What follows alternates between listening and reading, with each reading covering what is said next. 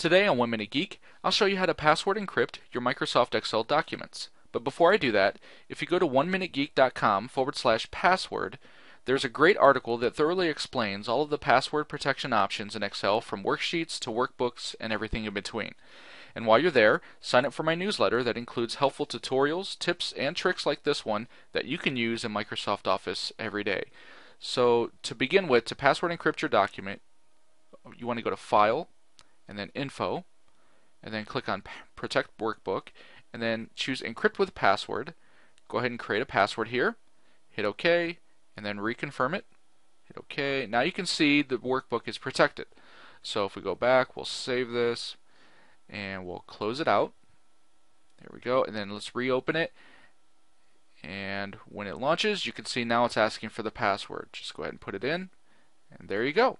That's how you password encrypt your Microsoft Excel workbooks.